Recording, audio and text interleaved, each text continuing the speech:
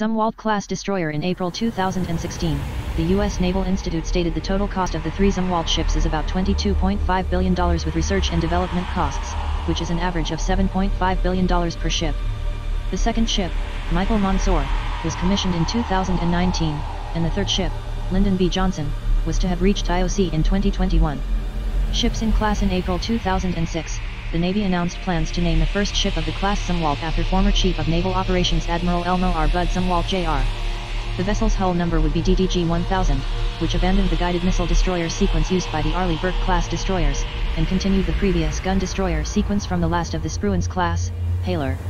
The U.S. Naval Institute stated the original design of the ship would have had a much smaller RCS, but cost considerations prompted the Navy over the last several years to make the trades in increasing RCS to save money, to improve detection in non-combat situations by other vessels, such as traversing busy shipping channels or operating in inclement weather. The Navy is testing adding onboard reflectors to improve the design's radar visibility. The class's role was to provide naval surface fire support, which requires the ship to be in typically crowded nearshore waters, where such large and distinctive ships can be tracked visually, and any surface ship becomes non-stealthy when it begins firing guns or missiles. The stability of this hull form in high sea states has caused debate among naval architects, with some charging that with the waves coming at you from behind, when a ship pitches down, it can lose transverse stability as the stern comes out of the water and basically roll over.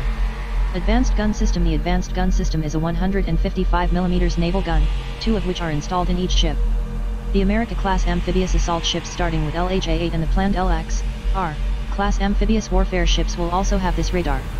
In April 2007, naval architect Ken Brower said, as a ship pitches and heaves at sea, if you have tumblehome instead of a flare, you have no righting energy to make the ship come back up. On the DDG-1000, with the waves coming at you from behind, when a ship pitches down, it can lose transverse stability as the stern comes out of the water, and basically, roll over.